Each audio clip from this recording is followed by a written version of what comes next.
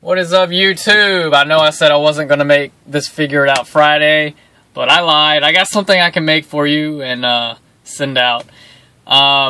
Here with me today is my mom. Say hello. Hi, hello. This is my mom. I made it home safe and in one piece, and you know, as y'all saw from my videos, last week I was stuck on the East Coast in the snowstorm and couldn't go anywhere. And from that time, I've been to California, and then I made it back home within about a week and a half. So, the interesting life of a truck driver. As my mom can tell you, know, I'm always gone. She misses me a lot. Yeah. But, c'est la vie, such is life. Alright, so for this Figured Out Friday, I'm going to go over the brake integrity test, brake integrity check, leak down test, whatever you want to call it. It's all the same thing. It's real simple to do. So what you want to do is you want to make sure your truck is on. Mine's already on. And make sure your brakes are off. Oops, hold on a second. Had a brain fart. Didn't think about this.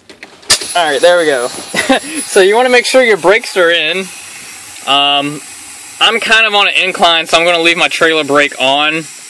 But if you were really to do this, you would chalk your wheels and have both brakes disengaged or pushed in. But since I'm kind of on a hill, I'm leaving the trailer brake on so I don't roll nowhere. But parking brake off. So you want to look on your air meter gauge here, and it usually sits around 125. Since I've been messing with my brakes, it's kind of lost some air. But when you push your brakes in, you should lose no more than 125 psi. And then to do your leak down test, you just hold your brake down. Pick a nice number, you know, 50, 75, or you can just push the brake all the way down. My truck maxes out at 85 psi.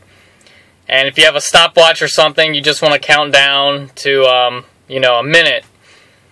Or 30 seconds, but 1 minute is what the DOT is going to ask you to do.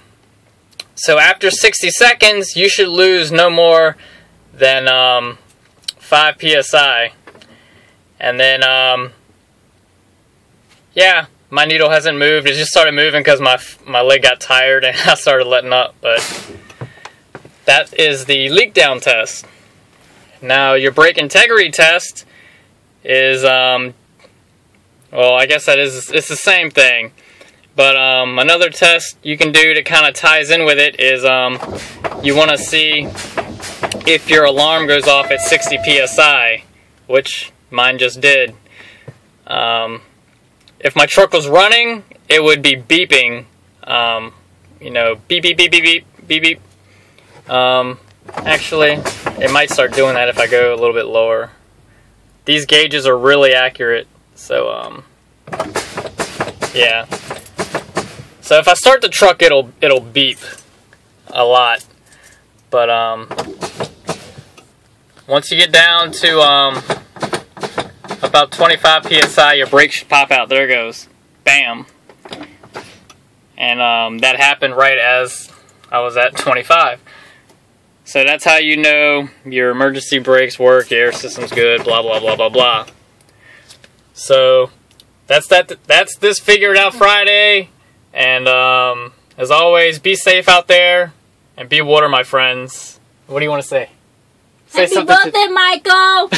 Mama love you. Well, that's to me. That's not to them. What do you want to say? Have a good day. Thank you. All right.